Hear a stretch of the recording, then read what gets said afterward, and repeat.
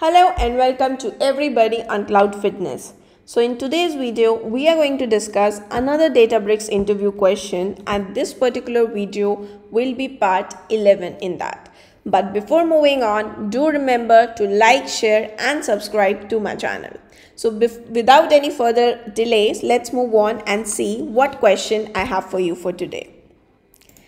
So if you see, this particular question that I have for today is more of like, a hands-on question where interview might want to gauge your hands-on skill or hands-on practice, right? So this particular question might come to you in the same fashion or maybe in a little twisted fashion. So in this question, I have a text file, right? So this is how my text file looks like. So this is nothing but an ebook, right? I will give you the link for this particular ebook in the description box. This is an open source one, so you can go ahead and use the same ebook or the text file, and you can do the same question and do it on your own, right? So I'll leave the link in the description box. So this is nothing but an ebook. So in the similar fashion, interviewer might say, okay, you have a text file or you have a any ebook as well. Now he might ask you questions based on the data cleansing using this ebook, right? Now when I come to this particular question, you might get questions like count the number of words, count the total number of words in this particular ebook, count the occurrence of each word in this particular ebook, right? So these are the questions that might come up. And similarly, there are punctuation. So if you look at this particular ebook, you have punctuation marks, right? You have this comma over here, you have this dot, so you have punctuations. So you might have to clean the data over here, you might have to remove the punctuations, you might have to play with the cases. So these kind of things you have to do, and then you can go ahead and count the number of words. So the interviewer might definitely ask you to share your screen and do it, right? So let's move on and see how we can solve these questions. So essentially, in this particular question, I have copied this text file, and I have already placed this text file in my dbfs file store, this particular location, shp.txt. This is the file that I have, right? So you can copy the location of this file as well, copy path and all. So this is the same file, which is nothing but this ebook. Now I am going to read this ebook and then do all the data cleansing, and then count the number of words, right? So for counting the number of words, I have used a function over here. Now this is nothing but your word count function, right? I have created a function to do that. Now this word count function, what it does is it takes a data frame as an input, right? The name of the data frame, I'm saying, let's say you can keep it anything, word list df. Now I'm saying group by word dot count. So right, I am simply passing on a data frame and I'm saying just group by the words, right? Now to reach to this level, I cannot pass in this particular text file to it, right? I need to clean the data, I need to get the words from this whole ebook, and then only I can pass it as a data frame, right, to this, and I can count the words. We will see it how, no worries. Also remember that since there will be a lot of data cleansing work, and also you might need to import PySpark SQL functions, right? You might need to import a lot of functions like, for example, trim, call, lower, split, explode and all. You might need it. Now for that, you always have to use from PySpark.sql.functions import star, right? You can do import star. If you know exact functions which you are using, you can put in that as well. Now the second function which I have used is remove punctuation. Now you already know that this ebook has a lot of punctuations. I don't want to count punctuations as words, right? So I'm just removing the punctuations. Now for that, what I'm trying to do, I am trying to use first, let's say, trim function. I'm going to explain you each and every thing here. Now this remove punctuation takes in a column which has the data, and then what it tries to do is it tries to trim, right? And how it is trimming? It is trimming the spaces, right, left and right spaces. That is why I am using trim function. And then I am using lower function because I am trying to even if there are upper cases, I want everything in the lower cases. So for example, if you see over here, everything is in uppercase, right? Few things are in camel case, so I want it to be completely in the lower case, so that's why I am keeping it as lower. Similarly, I am using regular expressions here. Now if you have been watching my previous videos, you already know what a regular expression is. In case you don't know, it requires a completely separate video, right? Or you can just Google a little bit, it will become easier for you. So regular expression, using this regular expression, right, I am passing in the column, right, and I am saying that use this regular expression to search this kind of word. So this is how regular expression actually works, right? So each and every caret symbol essentially means start with, and this backslash s, space, words and all, right? So this is how regular expression works, and what it tries to do is it search for this kind of pattern, right? This pattern is nothing but a punctuation pattern. It is trying to check if it has any punctuation, and if it has any punctuation, just replace it with blank over here. So this is the regular expression usage over here, and then alias it as a sentence. Now how it is working, this whole function? Remove punctuation, I pass in a column over here. In that particular column, it tries to check if it has any regular expression, if it has any punctuation. Then using regular expression, it tries to remove that punctuation by putting a blank in case of any punctuation that comes up.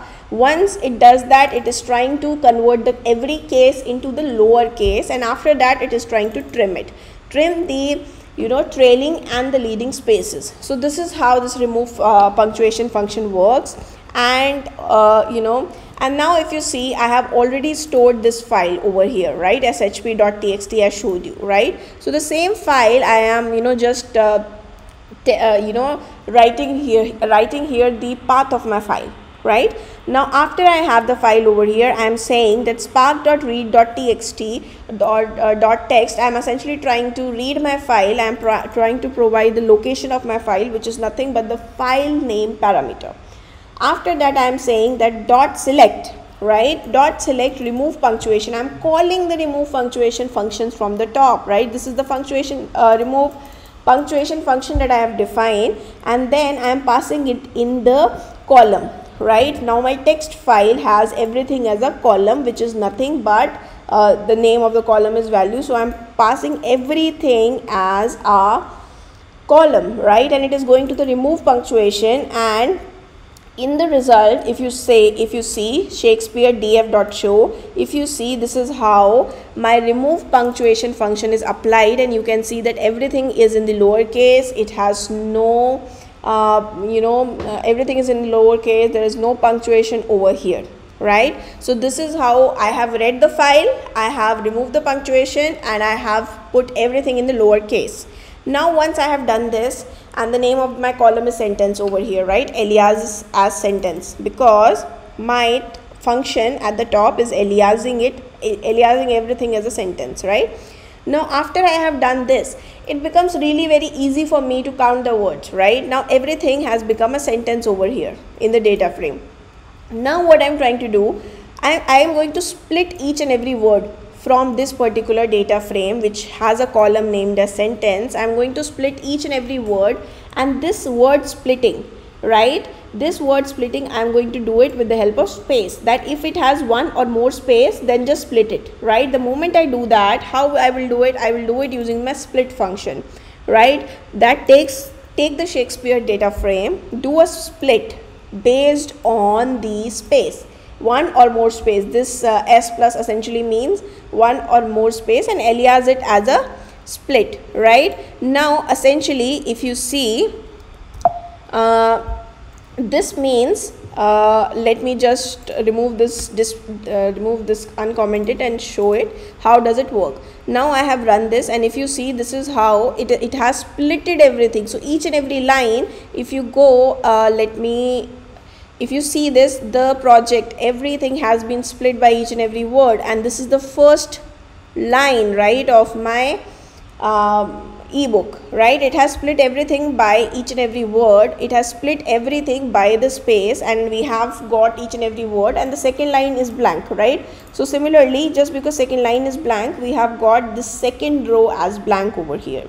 Now once I have got this, right, if you see, everything has come in form of a list. Now in Python, list and array is almost the same thing, right? Now I have each and every word now, but it will become even more easier for me if each and every word is in form of a row, right? Now from a list of words, right, if I want to convert everything into row of words, I can easily use explode. Like I have talked about explode in my Databricks videos as well earlier, right? So essentially, let me do the same thing that I have discussed, right? I am trying to use explode on this particular data frame. Shake words split. I am saying that go to this particular data frame and then, explode it, right? Explode, whatever you are getting in the split column, just explode it and alias it as word. So now let me just run it and show it to you. How does it work? So if you see, this is the output, right? Now everything which was in one list has come in the separate rows. Each and every word is in separate rows. Now it has blank as well. Now if you want to remove blank, then in that case again it becomes really simple. Let me just comment this and uncomment this part, right?